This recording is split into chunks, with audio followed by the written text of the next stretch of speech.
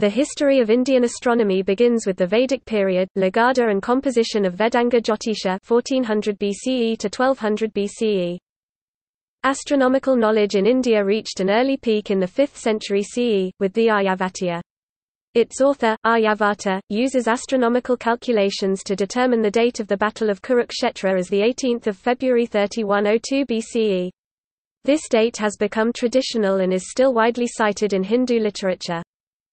Modern authors attempted to date the Vedic period based on archaeoastronomical calculations. Thus, William Jones, who tried to show, based on information gathered from Varaha Mihira, that Parashara Muni lived at 1181 BCE. Hermann Jacobi has argued that in the Rigveda and Atharvaveda the sun was in Falguni, and in the Sankhayana and Gopila Grihasutra the full moon was in Bhadrapada during the summer solstice, which would have occurred at 4500–2500 BCE. Jacobi and Tilak have both noted that the terms of the Nakshatras Mula root, Viktau dividers and Jyestha oldest suggest that these names originated from a time when Mula marked the beginning of the year, i.e. about 4500–2500 BCE. Tilak has also noted that the 2-week-long Pittas period after the full moon in Bhadrapada occurred at the beginning of the Pitrayana, which would have been true at about 4500–2500 BCE.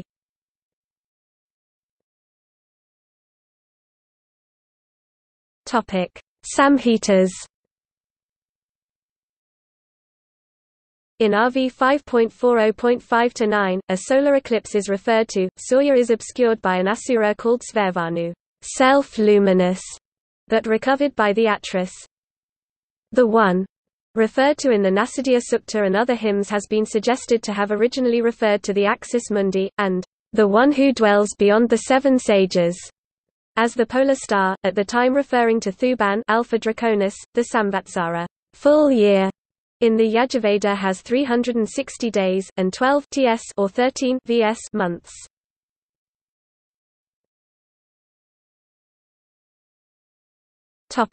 Brahmanas.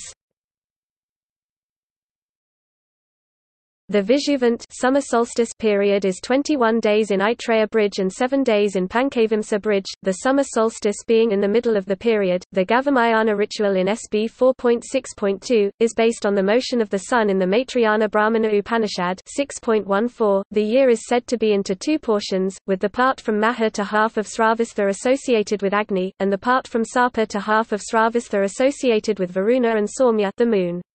IR has argued that Agni suggests the warm half and similarly Varuna the cool half of the year, suggesting the summer solstice at the beginning of Maha and thus implying the vernal equinox in Kartika. This, according to Kak, would correspond to 1660 BCE.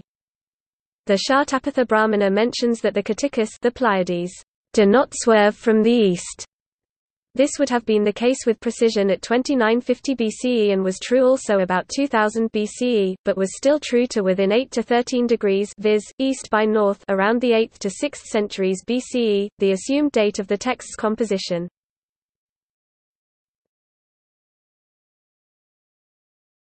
Vedanga Jyotisa.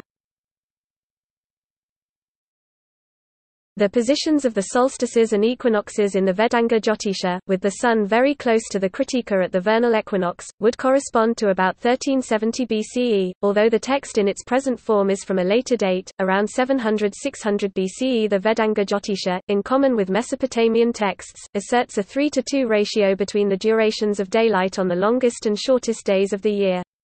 This corresponds to a latitude of about 35 degrees. A latitude of 34 degrees would correspond to northern India.